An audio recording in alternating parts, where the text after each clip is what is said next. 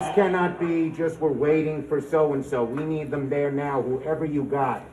You also have troops. This is Steny Hoyer. Troops. Okay, so we have a little Fort bit of time McNair, to make that decision. Andrews Air Force Base. All right. Other military bases. Thank you. We Thanks, need Paul. active duty National Guard. How soon in the future can you have the place evacuated, pulled, cleaned out? I don't want to speak for the leadership that's going to be responsible for executing the operation, so I'm not going to say that because they're on the ground and they're the Well, just pretend for a moment it was the Pentagon or the White House or some other entity that was under siege.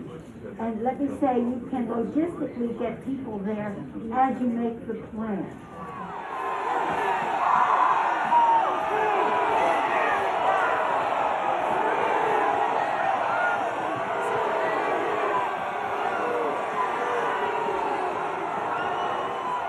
We're trying to figure out how we can get this job done today. We talked to Mitch about it earlier.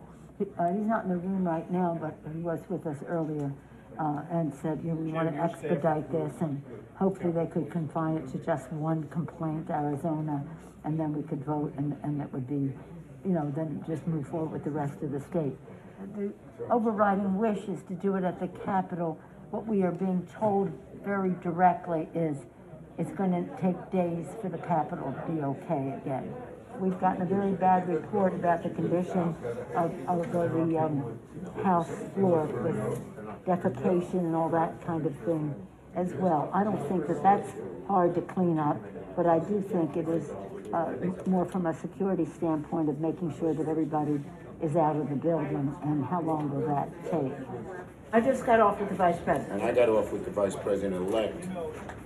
So I'll tell him. Okay, but what we left the conversation with, because he said he had the impression from Mitch that Mitch wants to get everybody back to do it there. Yes. I said, well, we're getting a counterpoint that is, we could take time to clean up the poo-poo that they're making all over literally and figuratively in the Capitol, and that it may take days to get back.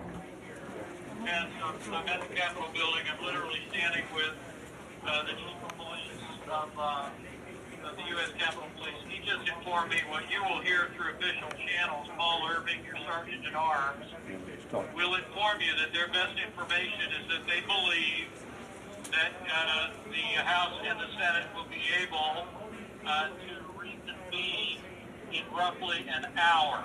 Good news.